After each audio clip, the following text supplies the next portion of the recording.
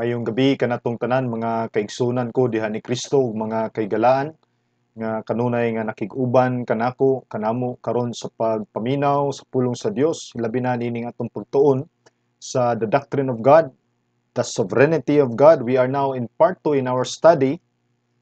Nindot kayo ni mga kaigsunan sa pagtuon sa pulong sa Dios kung giunsa sa Dios ang iyang kaugalingon sa pagpadayag diha sa kasulatan labi na diha sa iyang pagka-soberano. And we are now in our study, part 2 sa atong pagtuon. We hope and pray and continually praying ang Ginoo magauban kanato sa pagtuon sa iyang mga pulong aron nga masabtan nato diha sa tabang sa balaan nga espiritu kung unsa gyud ang Dios diha sa iyang kagamhanan, especially diha sa iyang pagka-soberano. So let us pray before ta moadto sa unahan ining padayon nato nga pagtuon sa iyang mga pulong. Let us pray. Our Heavenly Father, our gracious God, ikaw na usab ang among gipasalamatan nining dako nga pribileyo sa pagpaminaw, pagtuon sa imong mga pulong mahitungod sa imong kaugalingon. Mao na nga ikaw among gidayeg ug gipasalamatan, gisimba pinaagi sa imong anak nga si Ginoong Jesucristo. Tungod kay apart from Christ, we can never know you, because in Christ imong gipakita amahan ang fullness sa imong revelation, ang finality sa imong pagpadayag sa imong kaugalingon. Ingon nga si Kristo, Dios nga nahimong tao, He is truly God and truly man. And because of Him, we can know you and we can see you through the Lord Jesus Christ. And Lord, we pray nga ikaw magauban ka namo karon as we study your word. We ask and pray for the help of your Holy Spirit. Bisan pa sa imong alagad karon nga magatudlo sa imong mga pulong. Among mga pagampo ang imong tabang, ang giya sa dili masayop, nga giya sa balaan nga espiritu. And may you guide us, direct us into all the truths that is already revealed in the scriptures. Kining tanan Ginoo among gikomentar diha kanimo. We give you thanks and glory. In Jesus' name we pray. Amen and amen. So sa milabay nato mga kaigsunan nga pagtuon sa pulong sa Ginoo, the sovereignty of God, ato nang tan-aw una ang the freedom of God's will. Next nga atong gitan-aw mao kining the dual aspect of God's will. So karon ang atong tan-awon sa pagtuon sa pulong sa Ginoo, possibly by the grace of God, pinagi sa iyang tabang mao kini ang number 3, number 4, and number 5, the revelation of God's will. Number 4, the biblical tension of God's will. And then number 5, just the practical implications of God's will. Now, sa atong pagtuon diha sa pulong sa Ginoo, we are now in the revelation of God's will. Ang pagpadayag diha sa kabubuton sa Dios, or the revelation of God's will. And how do we know what the will of the Lord is? Usaha man nato pagkaibaw kung unsa gyud ang kabubuton sa Dios nga amahan. So una nga atong tan-awon mao kining the decretive aspect of God's will. Ang iyang gimbutan or ang pangbulutan sa Dios nga kabubuton, the decretive will or the decretive aspect of God's will. Muna nga gi-invite nako kamo sa pag-andam sa inyong Biblia ug sa pag-abli nini sa mga scriptures nga atong basahon karon, tungod kay importante gyud nga masabtan nato ingon nga mga Kristohanon ug mga nagtuo diha sa Dios mahitungod sa iyang kaugalingon kung giunsa sa Dios sa pagpadayag ang iyang kaugalingon hilabi na diha sa iyang kabubuton. First nga atong tan-awon is the decretive aspect of God's will. The decretive aspect of God's will is known in two ways. Duha ka mga pamaagi. Diha nato kini masabtan in history and even in prophecy. So in history, sa Bisaya, diha sa kasaysayan, when events actually happen. Mabasa nato na sa Matthew chapter 10 verse 29. Matthew chapter 10 verse 29. Sa may gingon diha sa Matthew, gingon, dili ba ang gagmay mga langgam ginabaligya man lamang sa tagurha ka buok usa ka dako. Ngani walay bisan usa kanila nga mahulog sa yuta nga dili mahibaluan sa inyong amahan. Sa English gingon, are not two sparrows sold for a cent, and yet not one of them fall to the ground apart from your Father. Nato makita diri mga kaigsunan nga kung ang langgam mamatay, gingon sa Biblia, or mahulog sa yuta, then you know that what God's will. Masabtan nimo nga mao na ang kabubuton sa Dios nga kini matagak, and that is why history is called history. Mao na ang kasaysayan gitawag nga history tungod kay this is God's story. It is the story of what God has willed would come to pass. Mao kini ang kasaysayan kung unsa ang gimbutan sa Dios nga mao gyud mahitabo. This is God's story. Everything that happens in the world is the story of God. How God sovereignly worked in creation and even in providence. Now next nga itong makit-an diha sa decretive aspect of God's will, diha usab sa propesya. Mabasa nato na sa Isaiah chapter 46 verse 10. I would like to invite you to open your Bible in Isaiah chapter 46 verse 10. Ato makita dinhi that when God chooses to reveal in prophecy what will yet happen in the future, we can read this in Isaiah chapter 46 verse 10. Ang pulong sa Ginoo nagaingon, declaring the end from the beginning. Declaring the end from the beginning. And from ancient times things which have not been done, saying, my purpose will be established, and I will accomplish all my good pleasure. Na makita nato ang gahom sa Dios, ang iyang kabubuton, ang iyang plano, nga bisan pa gikan sa sinugdanan, iyan ang gi-declare kung unsa ang katapusan. Ngani sa Bisaya nagaingon, nga nagapasundayag sa katapusan gikan sa sinugdanan ug gikan sa karaang mga panahon, mga butang nga wala pa mahimo, nga nagaingon ang akong tambag magapadayon ug himuon ko ang tanan ko nga kahimutan. Kini tinuod gyud ato makita bisan pa sa pag-abot sa atong Messiah, the promised Savior, the Lord Jesus Christ, ug bisan pa sa iyang kamatayon, ug bisan pa sa iyang pagkabanhaw, ug bisan pa sa tanan nga mga trabahos diha ni Kristo in the works of salvation or in the works of Messiah. And this is true also of the things that will still happen in the future, that God already declared the end from the beginning. Ang mga butang nga mahitabo diha sa future, the great apostasy nga din ang mga tao mobiya na diha sa pagtuo, mao kanay giingon ng daan diha sa Biblia, sa plano sa Dios nga iyan nagibut-an daan. Bisan pa ang pag-abot, the coming of the man of lawlessness and the second coming of our Lord Jesus Christ. Gilay down na yun kung saan mahitabo sa future, for God has already declared the end from the beginning. God has already declared the end from the beginning. Mao na nga importante nga atong masabtan o atong bantayan. It is important to note here that this decretive aspect of God's will should not be known in any other ways except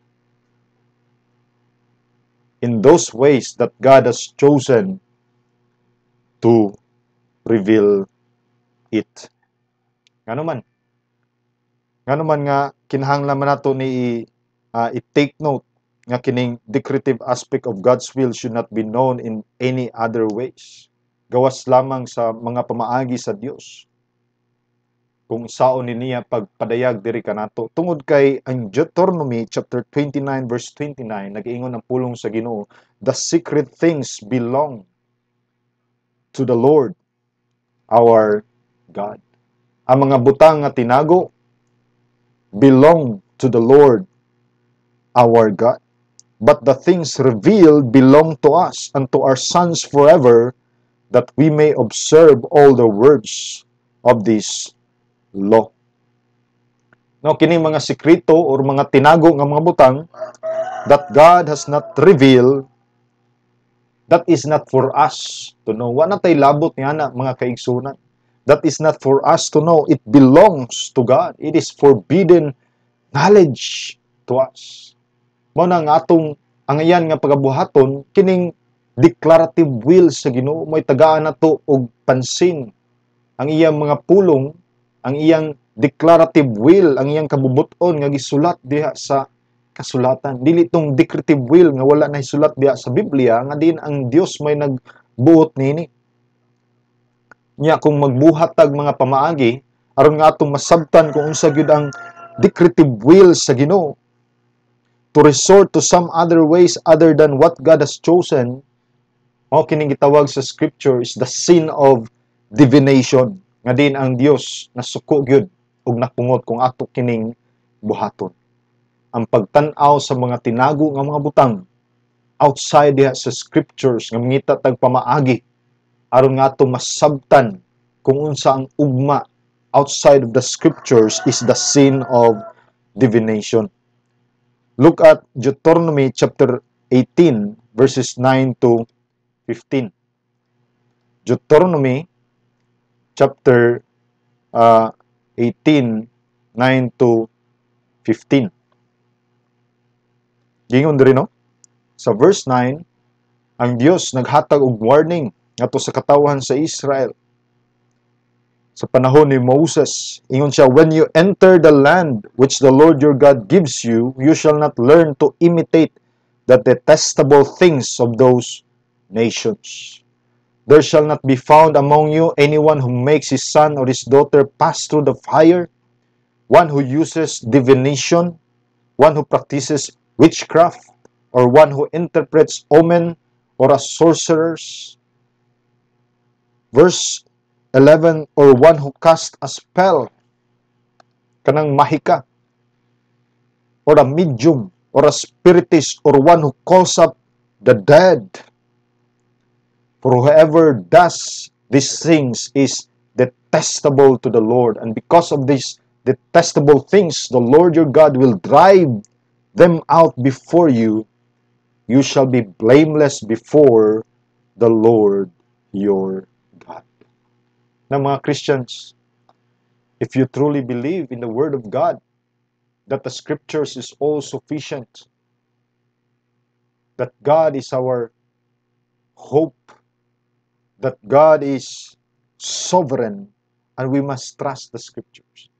We must not trust to these sorcerers, to these people who use divination, to those people who are practicing witchcraft, interprets omen, or a sorcerer, or one who casts a spell, or a medium, or a spiritist, for this kind are detestable before God. Nga mao kini ang sala ni Saul, the king of Israel, that ultimately brought him to the grave. Tungod kay wa siya naminaw sa klaro nga revelation sa Dios nga gisulti pinagi sa iyang tao nga si Moses. Mao na nga magbantay gyud kita kining the sin of divination, labi na kanang magpractice tag spirit of the glass, interpreting signs or omens, etc., whether they seem to be effective or not, they should be avoided. Mao na kung ikaw sa ka professing Christian or sa ka believer, dili na ka moadto og spiritista, dili na ka moadto mananagna or tambalan or bisag unsa nga klase nga mga tawo nga nagamit niini nga mga mahika. That is against the word of God. Beware of the sin of divination. Now next nga atong tan-awon diha sa kambuton sa Dios, mao kini gitawag og the declarative aspect of God's will. The declarative aspect of God's will. And the declarative aspect of God's will is known in two ways. Ato kining masabtan diha sa duha ka mga pamaagi. Una, mao kining gitawag og the general revelation through conscience. Romans chapter 2 verses 14 to 16. Romans chapter 2 verses 14 to 16. Akong basahon diya sa Bisaya aron nga masabtan natong tanan. And if you have your Bibles with you, you can follow me in your Bibles. Gingon diri no? Kung tuman sa kinaya ang mga hintil nga walay kasuguan, magabuhat sa gimbutan sa kasuguan, nan sila kasuguan na sa ilang kaugalingon, bisan wala sila'y kasuguan. Verse 15, sila nagapakita nga ang gimbutan sa kasuguan ay sulat diha sa ilang mga kasing-kasing, ug ang ilang tanglag usab, magapamato nini, ug ang ilang nagakasumpaki nga mga hunahuna, magasumbong o tingali magapangulipas ba kanila. Unya sa mong adlaw nga sumala sa ako maayong balita, pagahukman na sa Dios ang mga tinaguan sa mga tao pinagi kang Kristo Jesus. Sa English, nindot kayo pagkaingon, for when Gentiles who do not have the law do instinctively the things of the law, these not having the law are a law to themselves. Verse 15, in that this they show the work of the law written in their hearts, their conscience bearing witness, and their thoughts alternately. So their conscience bearing witness, and their thoughts alternately accusing or else defending them. On the day when, according to my gospel, ingon si Apostle Paul, God will judge the secrets of men through Christ Jesus. Nato makita nini nga verse, mga kaigsunan, nga bisan to the mga Gentiles, wala kanila ang sinulat sa balaod sa Dios. They did not have God's written revelation, and yet, as those created in the image and likeness of God, they still have a conscience. Na sila'y konsensya. And the fact that they instinctive do what the law does, make judgment of what is right and wrong, mo kini ang nag-indicate that all have a conscience that know what is right and what is wrong. However, kini nga konsensya is limited ra gyud diha sa iyang scope, and it can be seared and defiled by sin. Tanawa ang 1 Timothy chapter 4 verse 2. Gingon ni Apostol Pablo ngadto sa iyang sulat ni Timoteo, by means of the hypocrisy of liars, seared in their own conscience as with a branding iron. Bisan pang ilang konsensya, wa na gyud na kubala na gyud tungod sa sala. Seared by their own conscience. Mo na giingon sa pulong sa Ginoo. Pinaagi sa mga pagminaot sa mga taong bakakon, kinsa mga kaisipan nga paso nga daw pinaagi binagang puthaw. Nya sa verse 15, Titus chapter 1 verse 15, manto ta, gingon diri, to the pure all things are pure, but to those who are defiled and unbelieving nothing is pure. Why? But both their mind and their conscience are defiled. Tungod nining sala nga i-justify diha sa ilang kaugalingon nga okay ra ni ang Dios, nahigugman ako ang Dios. Ang Bible nagaingon, but both their mind and their conscience are defiled.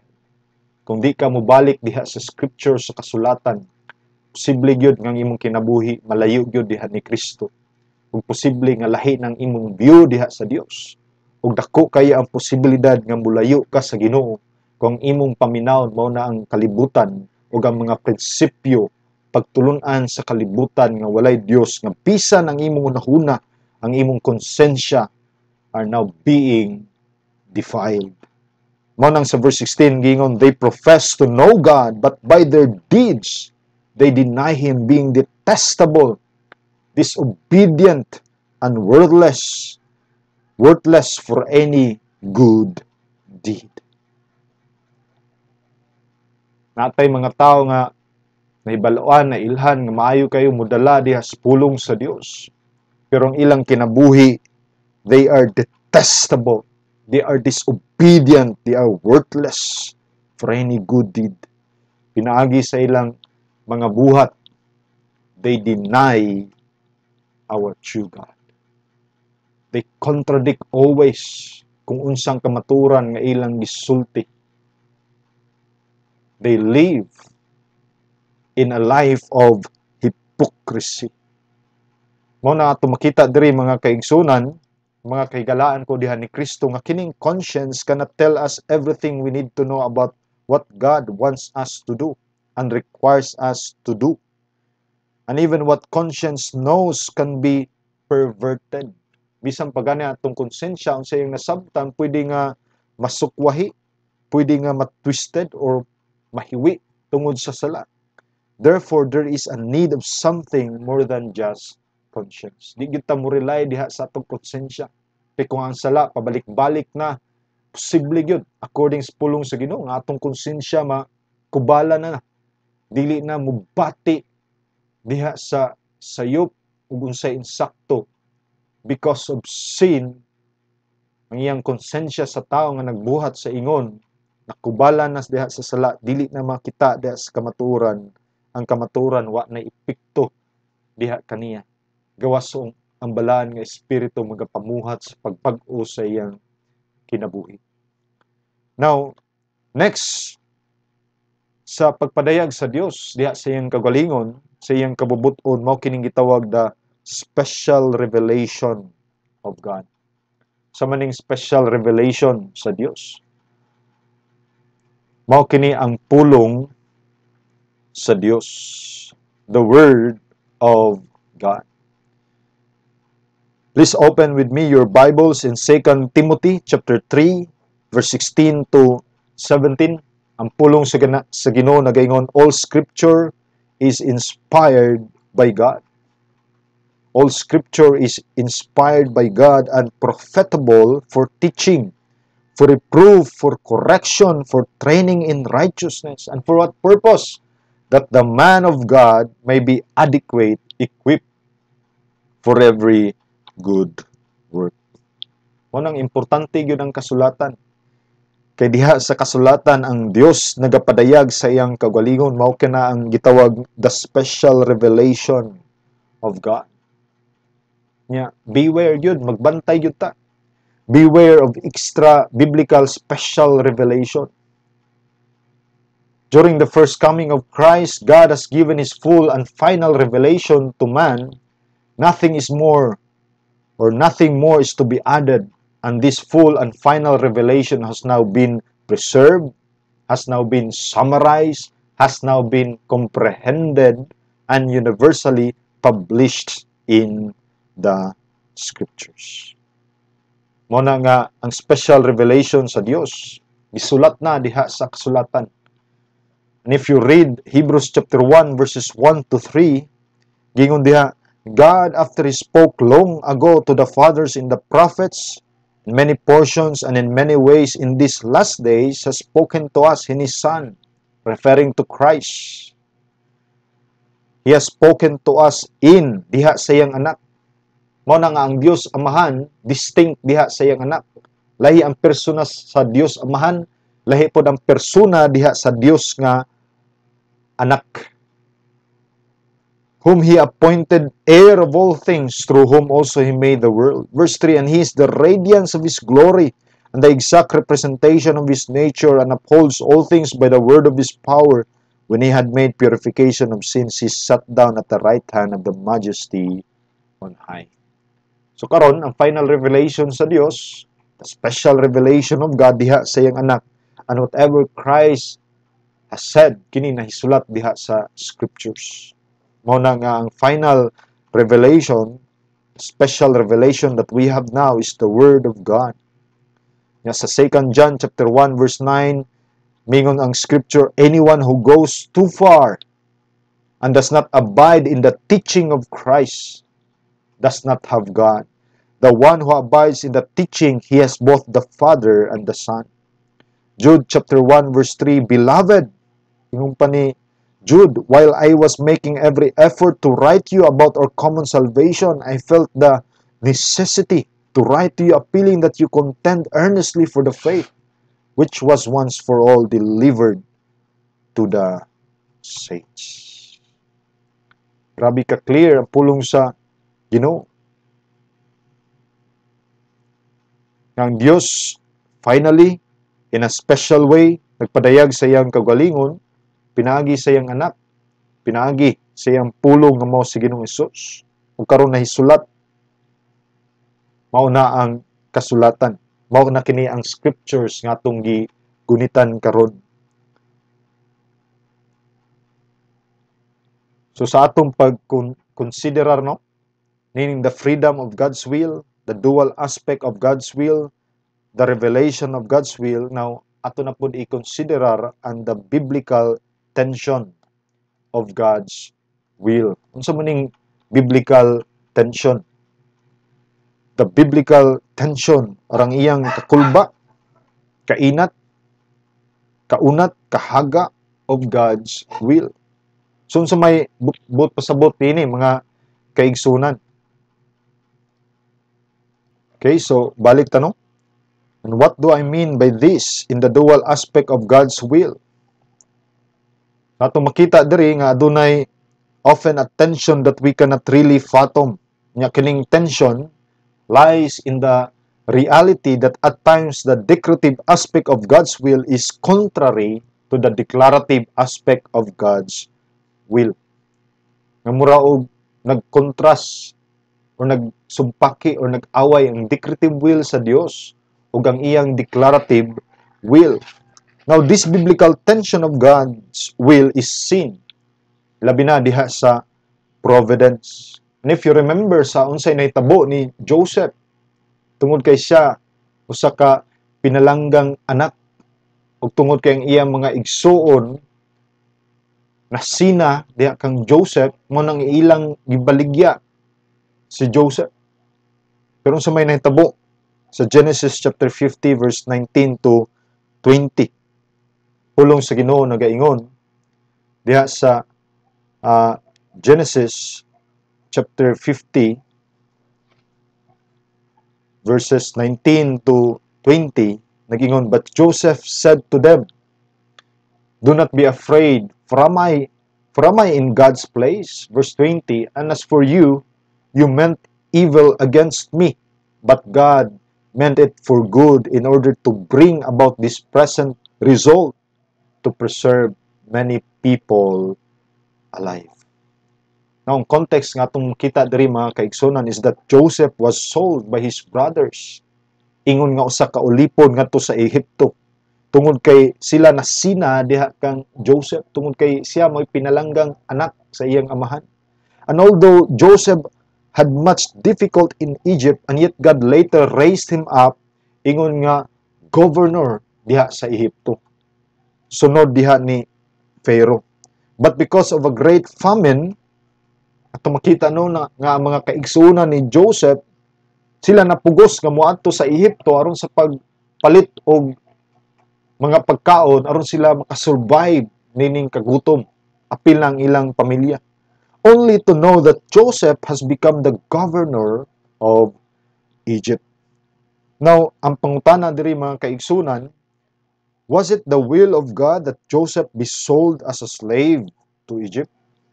Kabubuton ba sa Dios nga si Joseph ibaligya ingon nga ulipon ngadto sa Ehipto? No, ang biblical nga answer nini mga kaigsunan is yes and no. Ang tubag nini is yes and no. Why? Yes, because although Joseph's brothers meant evil against Joseph, God had a good purpose for bringing it to pass. Bisan tod ang mga igsoon ni Joseph, ilagyod kining meant for evil against him, pero ang katuyuan sa Dios, God had a good purpose for bringing it to pass. And no, because what Joseph's brothers did was evil before God. Ilang lapas ang very essence or ang kinaiya diya sa kabalauran sa Dios. Unsa man ang balaod sa Dios? Love your neighbor as yourself. Mao na ato makita that at times there is a biblical tension in God's will, and it is something that we cannot really fathom. Sa kini nga butang or kabutang nga dili nato matugkad ang misteryo sa kaalam, sa kahibalo, bisan pa sa plano sa Dios. Nato ning makita no sa kinabuhi diha ni Joseph, natong gitan-aw karon. So padayon ta makita usab nato kini diha sa Acts chapter 4 verses 27 to 28. Acts chapter 4 verses 27 to 28. Gingon diri, for truly in this city there were gathered together against thy holy servant Jesus, whom thou didst anoint, both Herod and Pontius Pilate, along with the Gentiles and the peoples of Israel, to do whatever thy hand and thy purpose predestined to occur. So may gipakita diri sa scriptures. Now, bantay dinhi mga kaigsunan that God did not just permit the crucifixion of Jesus to happen. Sumala sa Acts chapter 4 verse 24, but God actually predestined. Iya kining gimbutan ang daan, o iya kining gimbutan nga kining paglansang ni Kristo dito sa cross sa Kalbaryo, kinig yun mahitabo o kinig yun matuman. Muna ang pangutana din sa Acts chapter 4, 27 to 28, so was it the will of God for Jesus to be crucified? Kabubuton ba ni sa Dios nga din si Kristo malansang dito sa cross sa Kalbaryo? Ang tubag niya ni mga kaigsonan is yes and no. Unang nga tubag, yes, because He willed it that it will occur for a good reason. So may good reason nini. Nga si Kristo mahimong atong manunubos, nga si Kristo mahimong atong mediator, nga si Kristo mahimong atong atonement sa atong mga sala. Nga si Kristo may mo-absorb sa kapungot sa Dios. Pinaagi sa iyang kamatayon dito sa cross sa Kalbaryo aron nga maapis ang kapungot sa Ginoo. He willed it that it will occur for a good reason, that the name of God may be exalted and be glorified through the death of His Son. Manang unang tubag, yes. Ang next nga tubag is no, because what the people did was in violation of God's law. Unsay gibuhat sa mga tao, mao kini ang pagsupak sa kabalauran sa Dios. Ilang gipatay ang anak sa Dios. Therefore, at times, there is a biblical tension in God's will. And it is something that we cannot fathom. Mana apart from the declarative will of God, di gyud ta makasabot sa decretive will sa Ginoo. But the decretive will of God remains mystery unless God will reveal it to us through the scriptures.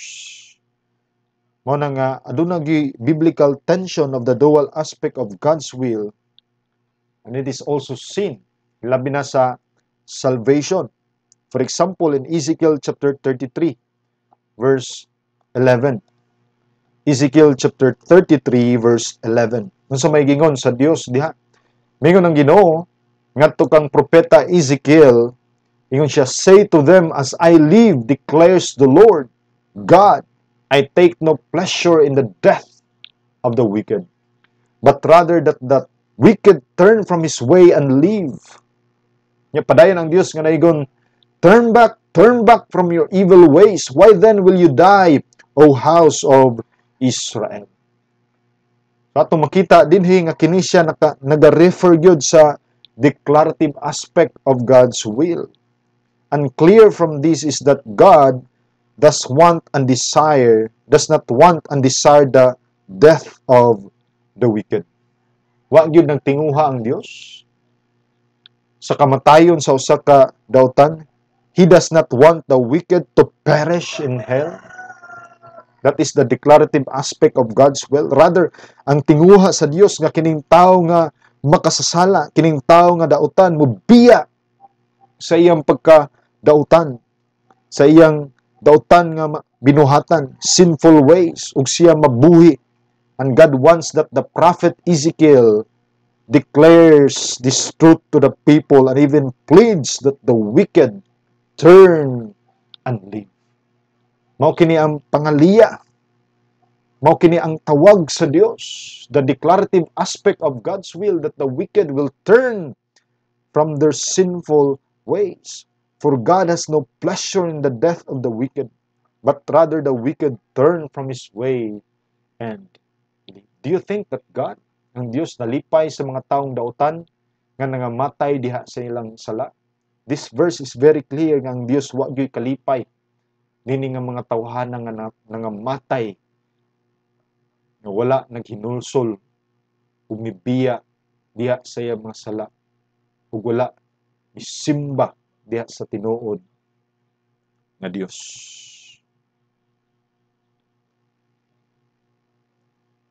And yet, what about the decretive aspect of God's will? Unsa man tong decretive aspect of God's will? Diya sa 1 Peter chapter 2, 7 to 8, ang pulong sa Ginoo nagaingon. 1 Peter chapter 2 verses 7 to 8. Please open with me your Bible aron nga inyo kung masundan. May parts sa scriptures nga wa na ko gibutang diha sa PowerPoint para nga kamo mismo pinagistabang sa balaan nga espiritu makit-an ninyo ang kamatuoran diha sa Biblia. Verse 7 gingon, this precious value then is for you who believe, but for those who disbelieve, the stone, referring to Christ, which the builders rejected, this became the very cornerstone, and a stone of stumbling and a rock of offense, for they stumble because they are disobedient to the word, and to this doom they were also appointed. Now, clear from this, no? Klaro kayo gikan ini that there are those whom God appointed that they will reject Messiah and experience judgment for their sins. Dunay mga tao nga gi-appoint sa Dios sumala nini sa kasulatan nga diin ilang i-reject gyud ang Messiah. They will experience judgment for their sins. So how can it that God finds no pleasure in the death of the wicked? And that He wants them to turn and leave, and yet He has appointed some that they will reject Messiah and experience God's judgment for their sins. Tubag nini mga kaigsunan, I do not know. But there is this biblical tension. We must submit humbly, bow down to this will of God. We must submit to the sovereignty of God. So unsa may practical implication nini? Sa dihang ato nang gi-considerar ang the freedom of God's will, the dual aspect of God's will, the revelation of God's will, and the biblical tension of God's will. So unsa may practical implications of God's will?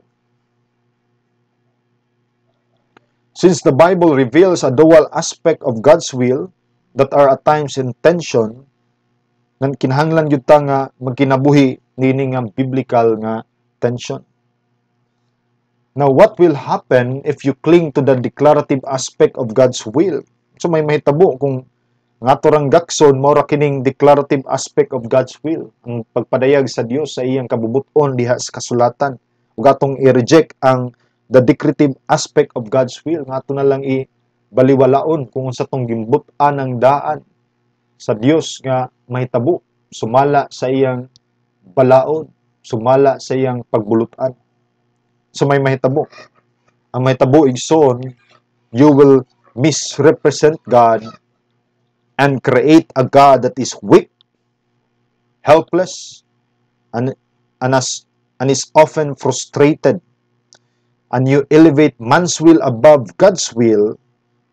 Man's will now becomes supreme, and God's will only subservient to man's will. This is to ungod God. Now, kung mao kini ang atong unahon na imong gipalabaw ang imong kabubuton rather than ang supreme nga kabubuton sa Dios. Mao kini ang paghimo sa Dios nga gamay nga Dios, or mao kini ang paghimo sa Dios nga dili siya Dios. Now, ang Biblia is very clear that God is God and we are just His creature. Apan unsa man po'y mahitabo, kumadto ta sa pika side. But what will happen if you cling to the decretive aspect of God's will and reject the declarative aspect of God's will? Ang mahitabo igsoon, you will also misrepresent God and create a God that is heartless, unloving, cruel, and this is the problem of hyper-Calvinists. So maning hyper-Calvinist, mo ni mga tao nga nagtuo nga hyper, sobra ra, sumala sa gisulti diha sa Biblia. For example, no, na may mga tao nga giluwas ang Dios, na may mga tao nga iyang pili even before the foundation of the world, luwason gina sa Ginoo. Bisan pag walay magwali kanila diha sa pulong sa Ginoo. Bisan pag walay magwali diha kanila sa pulong sa Dios. Mahitungod kang Kristo, bisan pa dili sila makabati diha ni Kristo, maluwas gyud sila kay kana sila gipili namang daan sa Dios even before the foundation of the world aron sila maluwas. Now that is hyper Calvinism. Napay uban nga hyper. May nga sovereign bitaw ang Ginoo.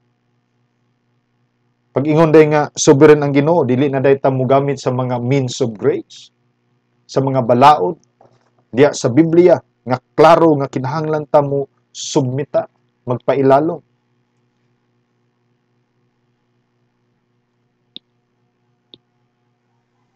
This is the problem of hyper-Calvinists.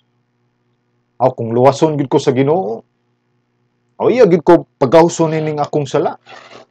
As if nga ikaw nga tao, wa na lang kay buhaton. Ang scripture nagaingon, work out your salvation with fear and trembling because it is God who is at work in you. Work out not to attain your salvation to those who are already in Christ Jesus.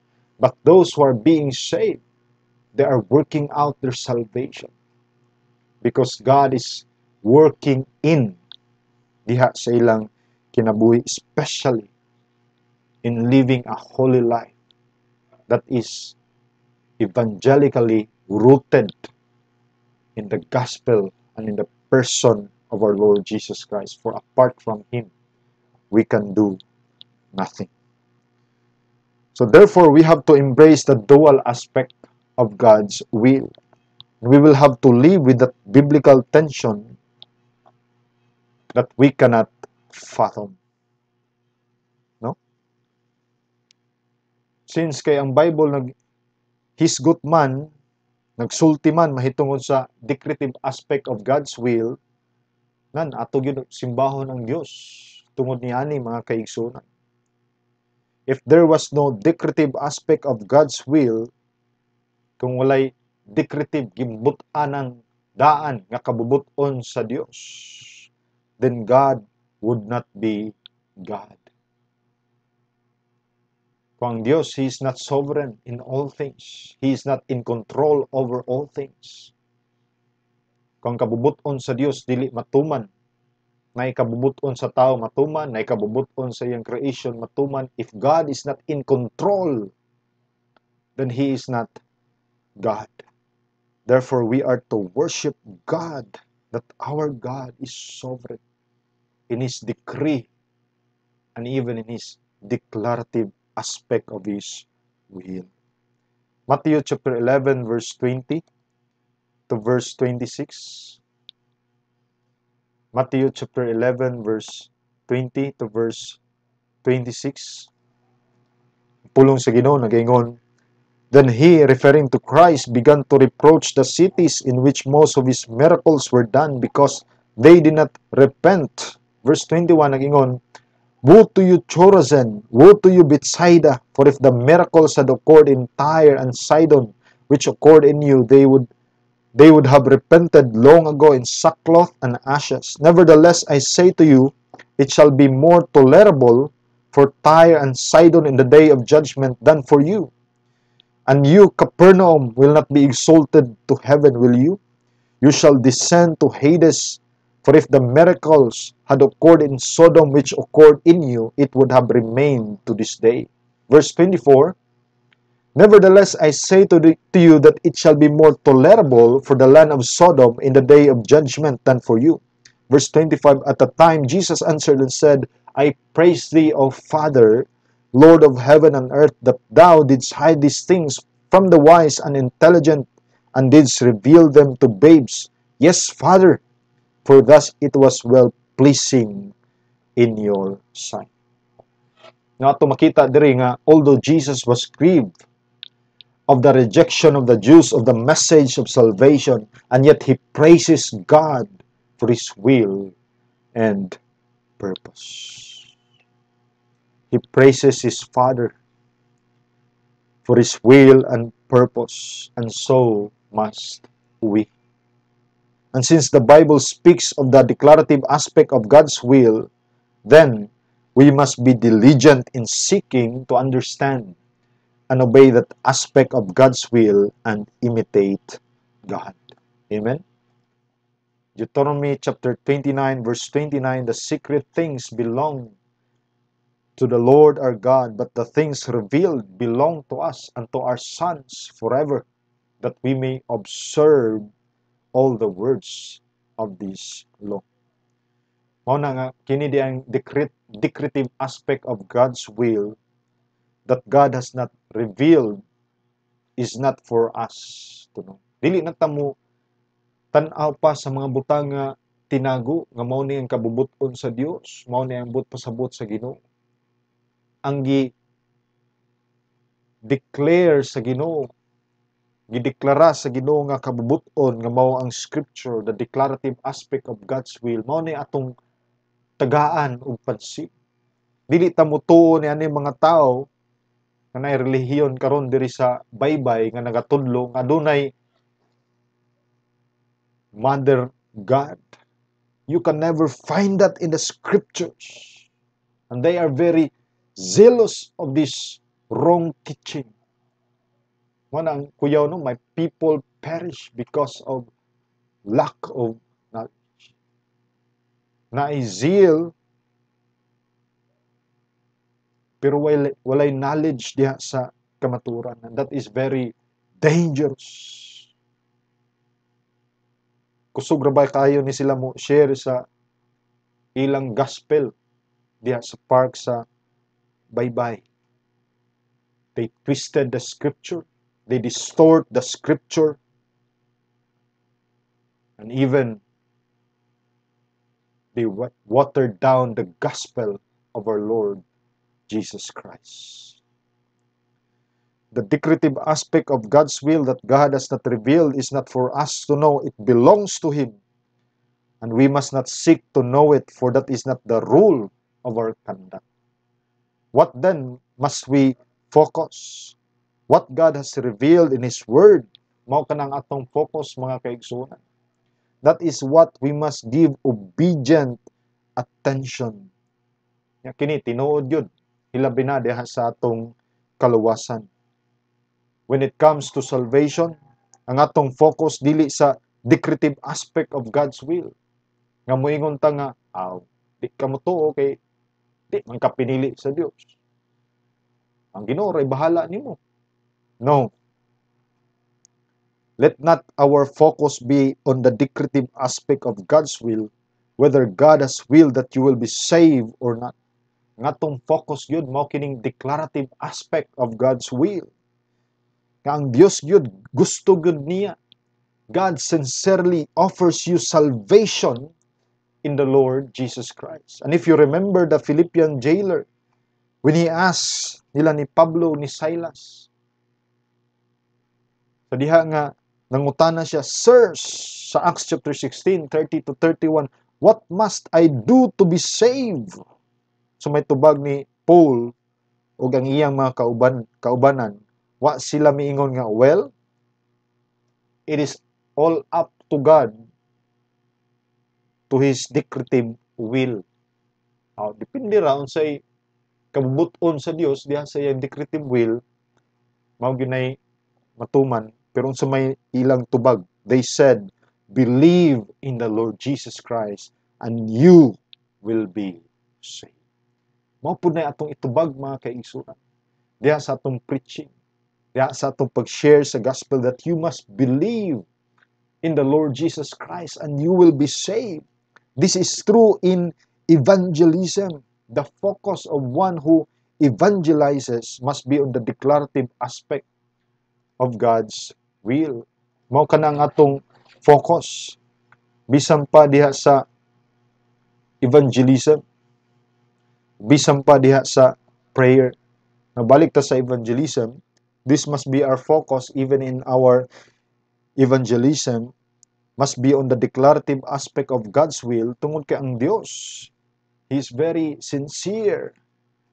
God's sincere desire for sinners to be saved must be reflected in the one who is proclaiming the word of God.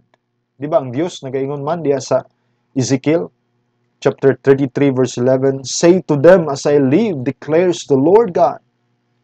Say to them, as I live, declares the Lord God, I take no pleasure in the death of the wicked, but rather that the wicked turn from his way and live. And then ang Diyos nagpadayon sa pagingon, turn back from your evil ways. Why then will you die, O house of Israel?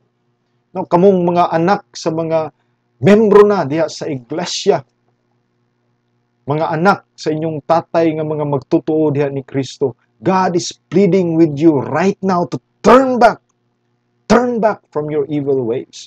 Go back to Christ. Believe on Him alone, for He is your salvation. He is your Savior. Kung di gani ka mubalik diha ni Kristo, you know the truths.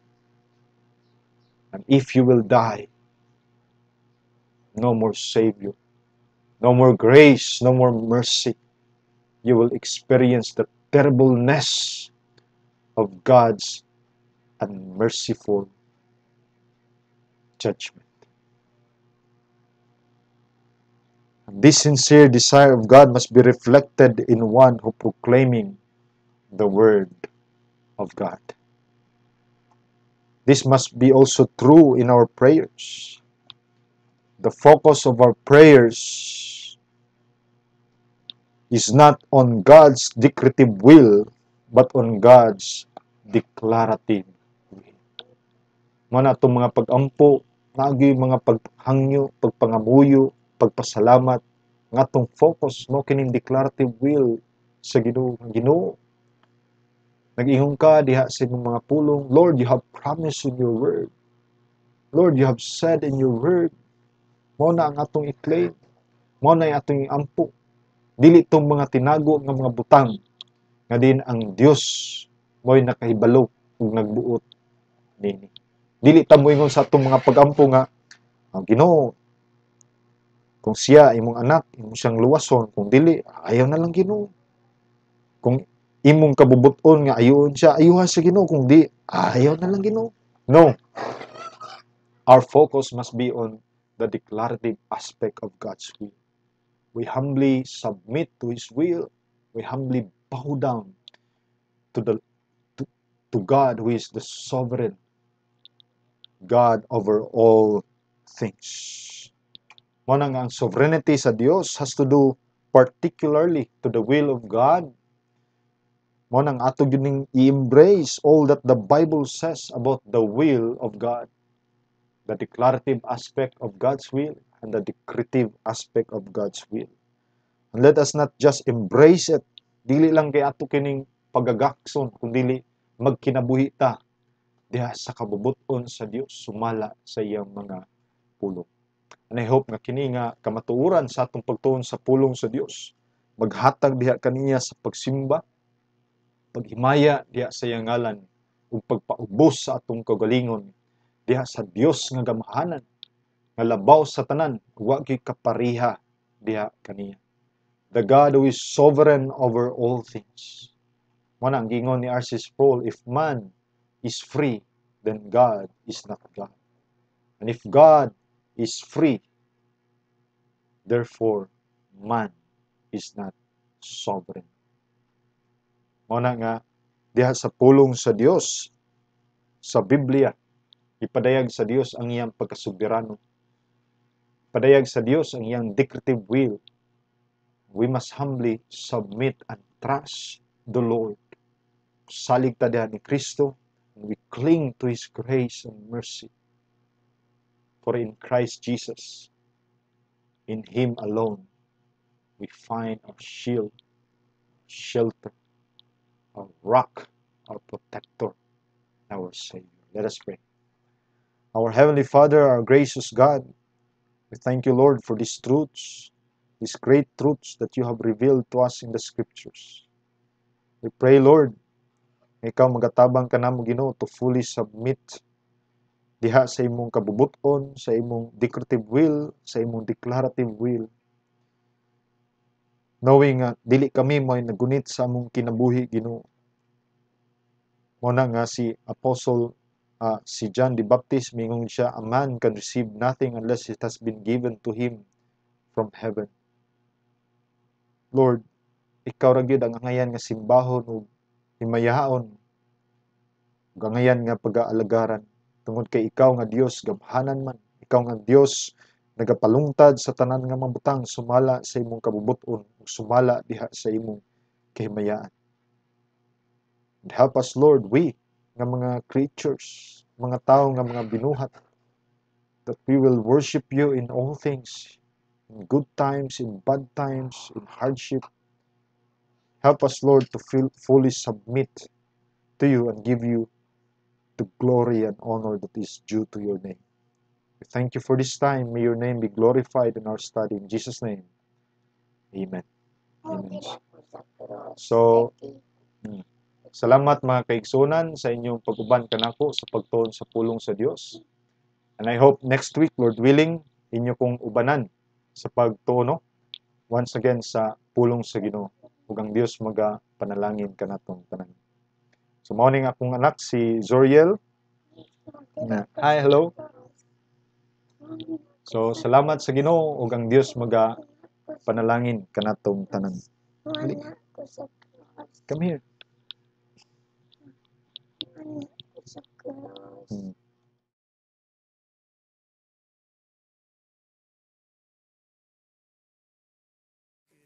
Give him counsel, who could ever stop his sovereign plan?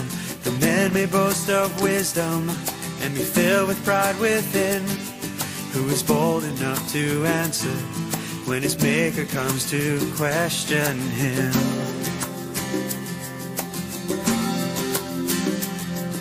The rulers rise against him, the King of heaven laughs. He rebukes them in his anger and terrifies them in his wrath. He punishes the wicked, pours judgment out on sin. Yet this champion of justice is a savior if you call on him. And we call on the